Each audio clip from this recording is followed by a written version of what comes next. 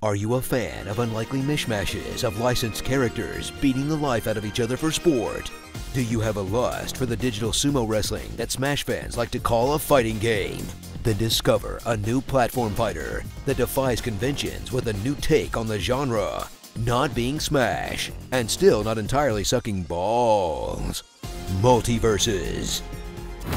Sink your teeth into Warner Brothers' spin on Celebrity Deathmatch, featuring a hodgepodge of the characters you'd expect, characters you wouldn't, and characters that make you feel like you live in a simulation. His special ability is to make you flop harder than his Space Jam movie did, that range from simple enough to be played by actual monkeys, to so complex they'll have you managing cooldown rotations like you're playing an MMO, which you mostly won't have to worry about because you'll only be able to own like 4 of them. As each character takes about 3.5 hours of gold mining unless you pay out, while every nook is packed to the gills with microtransactions. Haha, sounded too good to be true, didn't it? Well, of course it was. It's a free-to-play game. What'd you expect? Play? Sorry, all we got is kind of feeling like shit about having to pick Superman for the 15th time.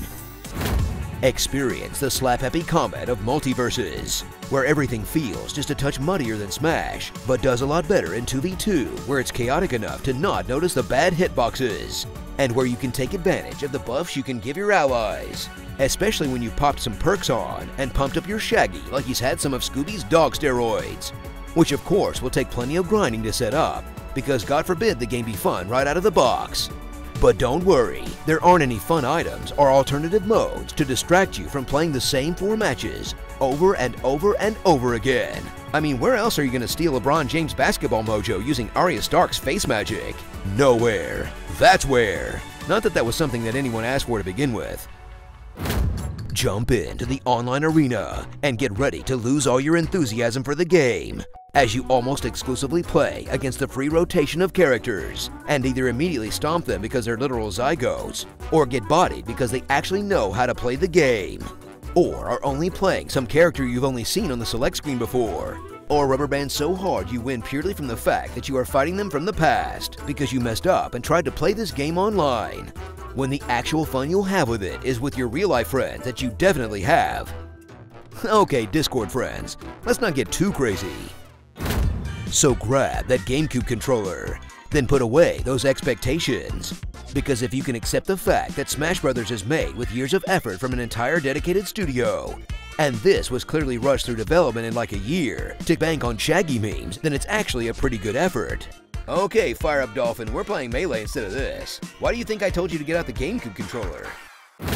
Starring Finna Smash, Stretch Dog Strong, Master Bateman. It's free to play, Mr. J.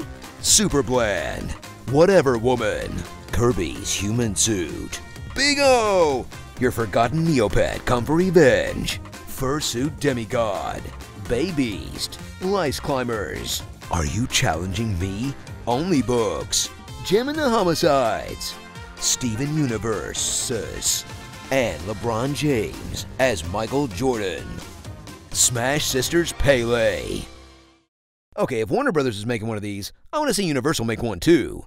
Cause I could absolutely watch Shrek suplex Fast and Furious Vin Diesel all day. And no, it can't be the Iron Giant. It has to be full flesh Vin, or it doesn't do it for me. Tell us what you'd like to hear in my epic voice in the comments below. Wake up, buddy. It's walk o'clock. It's time for Dodger Baseball. Look, Woozy, I know you're blind, man, but you gotta see this. You hear that, Noah?